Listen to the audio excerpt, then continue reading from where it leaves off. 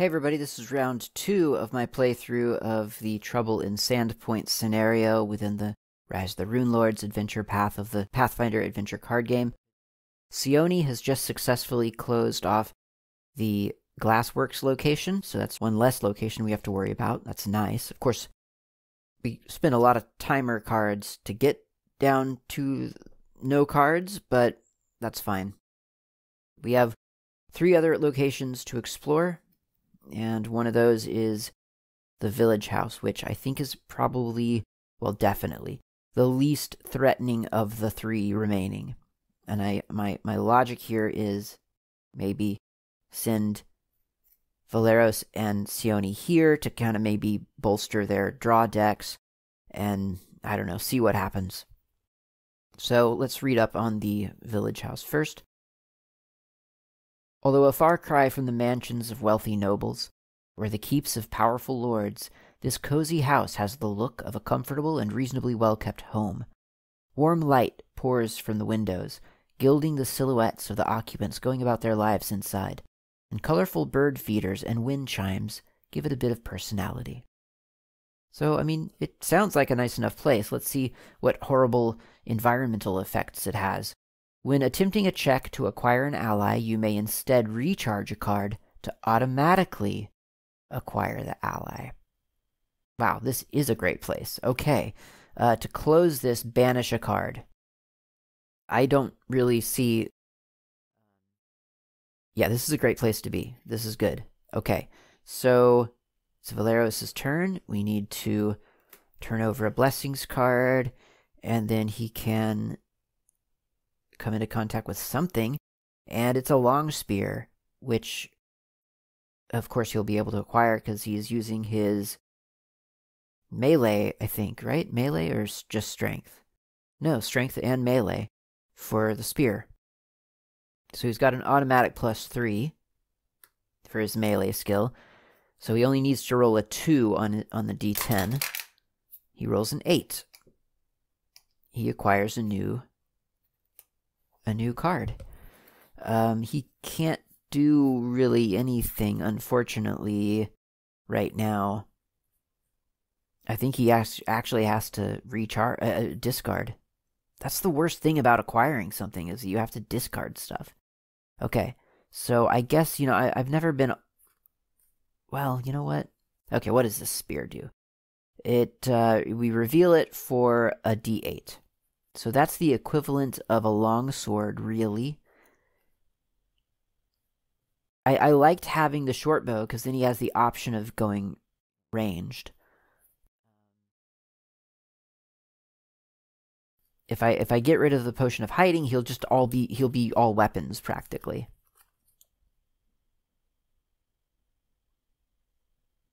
But, yeah, I guess that's what I'm going to do. Get rid of the potion of hiding for now. It's painful to do that. And he can't do anything else, unfortunately. He doesn't get any free...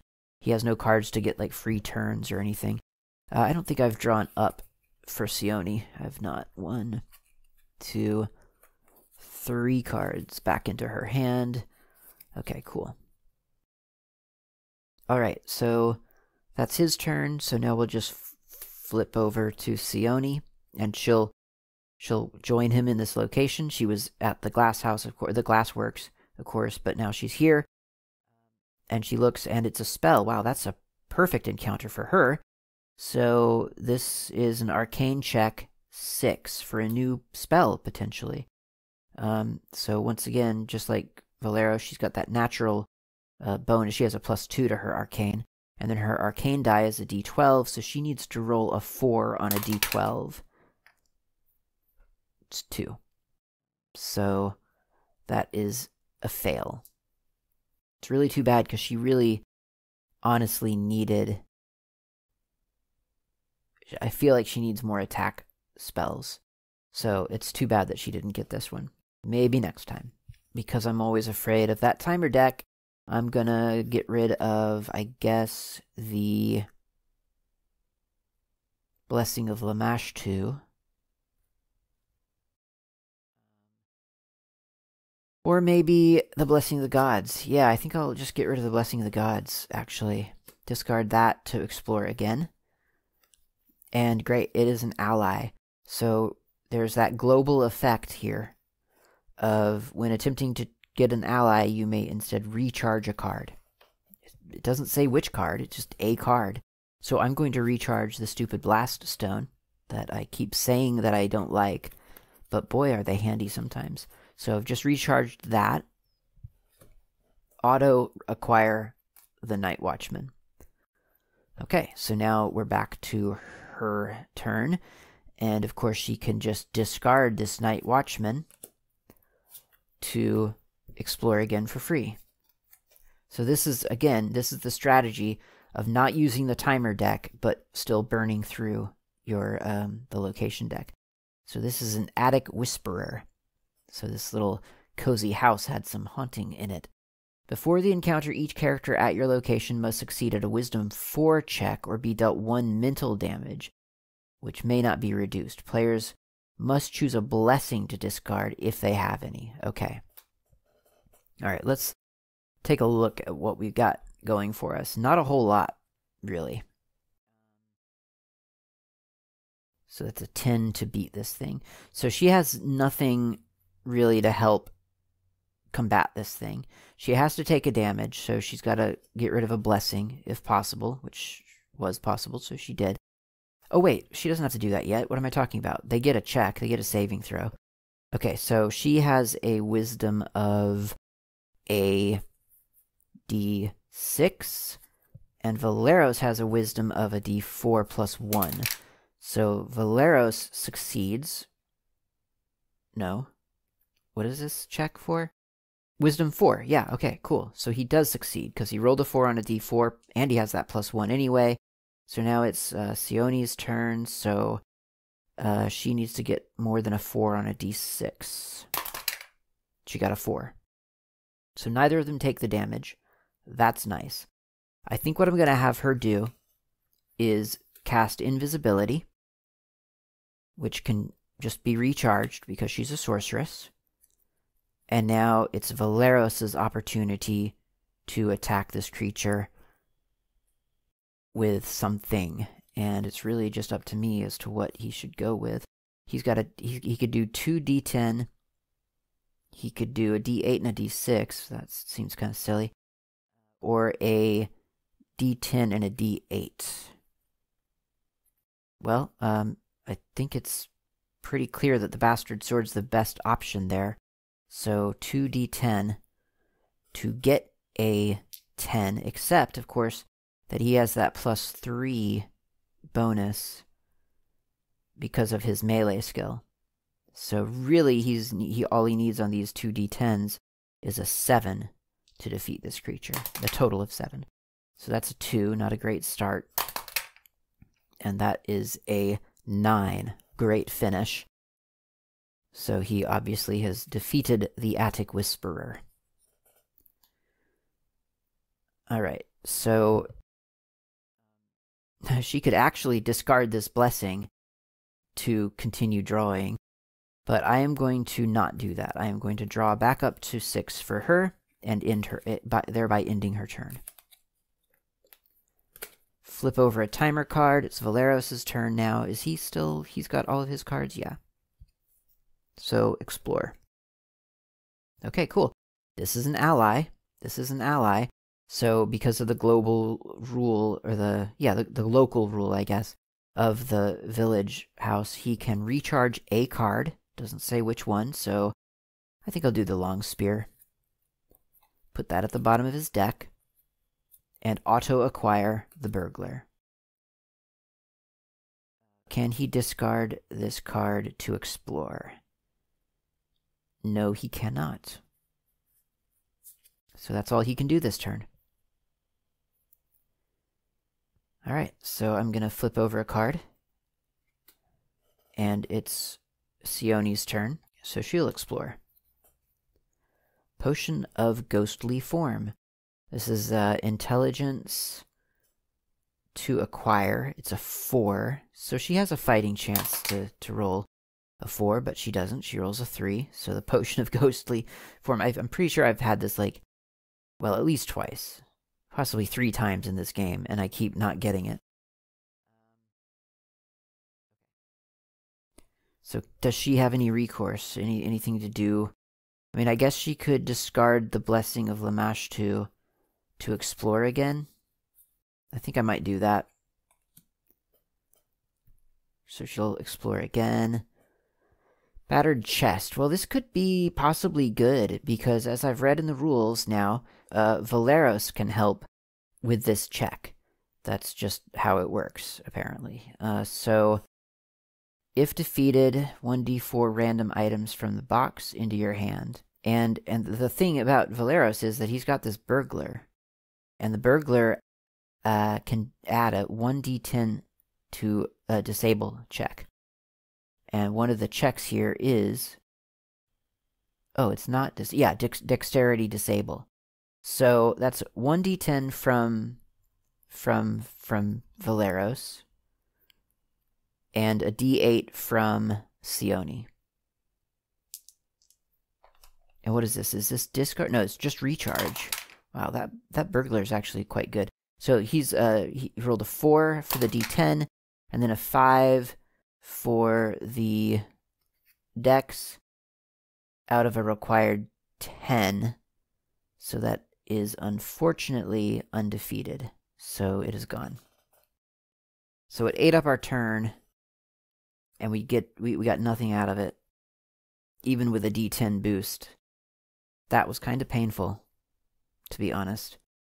Don't tell me that I have something. No, I don't. Okay.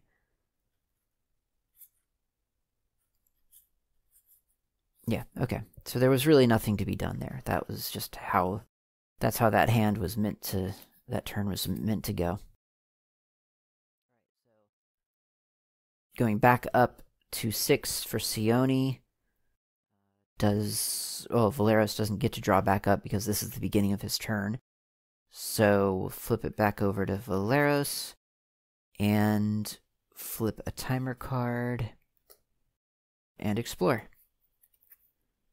This is an ally, so Valeros gets to use a recharge a card to auto acquire, because this location says he can, so he's acquired that ally. And predictably, I'm going to discard the ally to explore again, and that's the last card of that location. And oh boy, it's the villain. So I think this is the first time I've encountered a villain before all the decks were whittled down. So this is a whole new process, probably. So when you encounter a villain and there are open locations, whether or not you defeat that villain, the villain doesn't die. The villain escapes to an open location and possibly takes cards off of your timer deck. So this is really horrible. Really bad timing, I think. Maybe not, who knows. Okay, so it looks like this is a complex kind of encounter here, so... No, it's not that bad. Okay, so combat 14. I guess that's not that bad. Before the encounter, choose a character at your location to summon and encounter a wrathful Sin Spawn henchman. Okay, it is that bad. If undefeated, succeed at a wisdom. Okay, well, we'll cross that bridge when we get to it. So, before we can even face this villain, we must instead summon a wrathful Sin Spawn. Okay, so it's Valeros. Valeros is up. He's got his bastard sword. So he's going to have a +3 to defeat this thing. Before the encounter, succeed at a Wisdom 6 check, or the difficulty goes by... Okay, so this is a 10 to defeat the Sin Spawn. He's got a 3 head start, and then he's got 2 d10 to try to finish it off. So really we're shooting, all told, for a 7 across 2 d10. That's a 1. And a 9, thank goodness. So that defeats the Sin Spawn. So, great. That's fine. Now we need to defeat this this villain. And that's going to be a 14 in combat. Which is quite a lot, really. But not outside of the realm of possibility. Unfortunately, really all we have is that bastard sword. But remember that Valeros can choose to recharge instead of discarding. So natively, like naturally, this gives him a D10 in addition to his strength die. However, he can discard this weapon to add yet another D10. So that would mean that he's going to be rolling 3 D10 to defeat this villain instead of 2 D10. And he's also got his melee bonus anyway. In other words, after all the math is done, he's now shooting for an 11 across 3 D10. It's not a guarantee, but it'll defeat the villain so that we don't lose cards from our timer deck. Hopefully. Okay, so a 2. Not a great start, obviously. That's better. That's a 6. So that's 9, 10, 11. So we need to roll really a 3 or better on this D10. And we got a 5. So, defeated the villain, except that there are open locations. And when there are open locations, what you do is you count how many open locations there are. And in this case, there are 2. You add a blessing from the blessing deck, from the big blessing deck, not the timer deck, but your box's blessing deck. So this is a new blessing in this scenario that wasn't there before. And then you do sort of a quick shuffle, and you try to look away, and I'm putting it behind my back so that I'm really, really, really honestly losing track of which is which. And so then I'm going to just put 1 in there, 1 in there, and so now the villain is in one of those 2 decks. I'll have to shuffle now to ensure that that villain is, randomized. And who knows? I mean, is the villain here at the Blessing of Lamashtu? And see, now also keep in mind, one of these 2, well, both of these decks has henchmen in it as well. So now we won't know if we encounter a henchman. Previously, we could have said, oh, a henchman is at this location, therefore the villain couldn't possibly be at that location.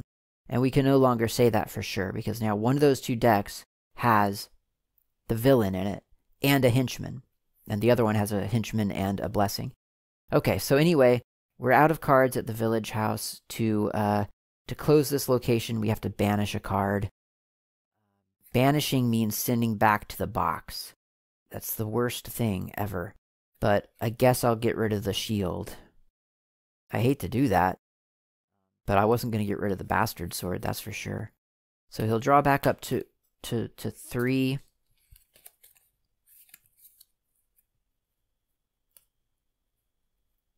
And that closes the location. So that's yet another location closed, meaning that we only have 2 locations left. And it's really a flip of the coin, I think, in terms of which one we want to go to. Although, I mean, that said, the Catacombs has 6 monsters in it, and the Shrine of Lamashtu has 3, but it has this local rule where for every encounter, if you encounter a blessing in the shrine, you are dealt 2 points of mental damage. So both of them end in pain. I might just let the dice decide. And I guess I'll do that next time. I'll let the dice decide which location we're going to go to next. Of course, it'll be Sione's turn. How are we looking on the timer deck? We're looking pretty good on the timer deck. So I think in this scenario, possibly, the great danger is health rather than the timer deck, which is a great place to be, because I feel like they're both pretty good places in their health. So yeah, we'll pick up next time and see where we go. Thanks for watching.